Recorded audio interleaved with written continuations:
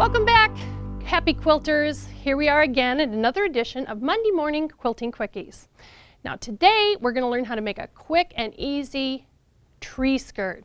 Yep, I know it's a long time till Christmas, but if I don't get started working on some of these things now, I will not get them done. This one looks difficult, but it's very, very easy. As you know, we've been working with Kay England's Nifty Notions rulers cut for a cure. This is her 60-degree ruler. Now I'm trying to talk her into making us a big one like this Creative Grids one, because for this particular tree skirt, I didn't want to make a mini tree skirt. I wanted to make one for the regular size tree. So for this one, we're going to be using this Creative Grids 60-degree triangle ruler. Now, I know this looks difficult, but it really isn't. What we're actually going to do here is we're going to cut our strips 11.5 inches to make this. So, when we go to cut this one, which we have some whole ones in here, it's the entirety of the ruler here and here, simple. I'm not really going to demonstrate how to cut. I'll show you how to do this. We're going to line our rulers up here just like we always have, with the 11.5 at the bottom and this at the top. And then we're simply going to flip the ruler over and flip the ruler over and cut 6 of these and 6 of those. What gets to be just a little tricky, if you aren't thinking about it, is putting these together, because as you see, we're putting 2 halves together to make a whole. So what we're going to do these is that we have to have our fabric right sides together or wrong sides together so that we get a mirror image of these. And when I do them, I like to stack my 2 colors one on top of the other. And what we're going to do is take this ruler, and as you can see on the frosted part here, here's a 1/4 inch on this side of this half, and here's a 1/4 inch on this side of this half. So we need to line this ruler up so that this half, we have a 1/4 inch hanging over, and we have this lined up to our 11.5 inches at the top, at the bottom I mean. Here's our blunt edge at the top, 11.5 inches at the bottom, and we're simply going to cut. So, as you can see, we have this and this and a mirror image like this and this. Okay, so you're going to say, Marcia, 2 isn't going to do it. Now what am I going to do? Because I have my fabric and now I have an angled cut on here. So I can't make another straight cut. How am I going to do that? Very simply. This is how we cut this one. For this one, we're going to turn our ruler like this, and again, you can see that the 1/4 inch is hanging over here. Now you're going to say, whoa, this doesn't really match up. Well, it doesn't really matter.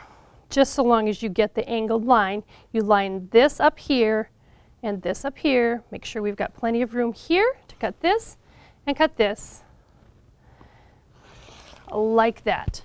Simply, and you can go on and down the line until you get as many as you need for this. Now, when it comes to putting this together, I'm going to show you a quick little thing. What we're doing here is actually these 2 are one and these 2 are one. So we have one of our background fabrics here and one of our 2 other contrasting fabrics here.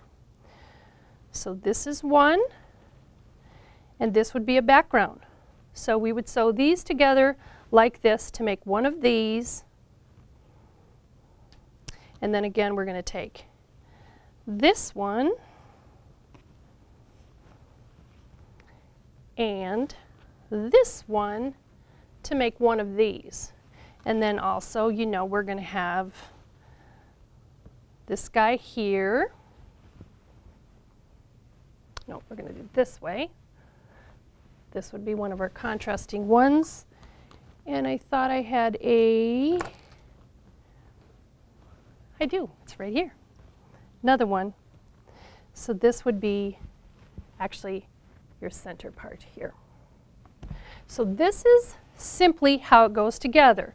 We're going to sew these two together like this. We're going to sew these two, and then go around the circle and make this. Now, you can leave this. You don't need to cut this out. You can have this for a table topper if you would like. But if you're going to cut it out, I'm going to show you an easy, simple way to make a circle. And this is Kay England's circle cutting ruler. I love this ruler. It's really, really easy. This is a 6-inch hole in here. So, we need this ruler, we need this push pin, and we also need, these are Pigma pens. So permanent markers, you don't need to worry about it because we're going to sew it into the binding anyway. So in order to use this, move this over just a touch, we need to take our trusty little pin, and there's a hole in the middle, right sides up, hole in the middle for this pin to go in. And you're just simply going to put this on your cutting board, and you're going to put it in like that. And look at here what we've got. Easy, easy, easy peasy. So we find we can start with a 1-inch circle, 1.5 inch, 2, and all the way down to 7.5 inches. So here's my 6-inch. Ta-da! That's all I have to do. Easy, easy. Lemon squeezy. There it is. So I marked in here, I marked the center, I went around it, and then I simply cut out the inside.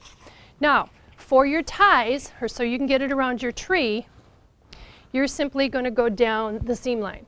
So you would choose one of these and you would go down the seam line, simply bind it all the way around. I will tell you this, I did this at home, so I didn't have the bolt of fabric at home with me. Probably for this inside strip, I would cut this on the bias. This one is not cut on the bias. It works, but it probably would have laid a little flatter if I would have cut it on the bias.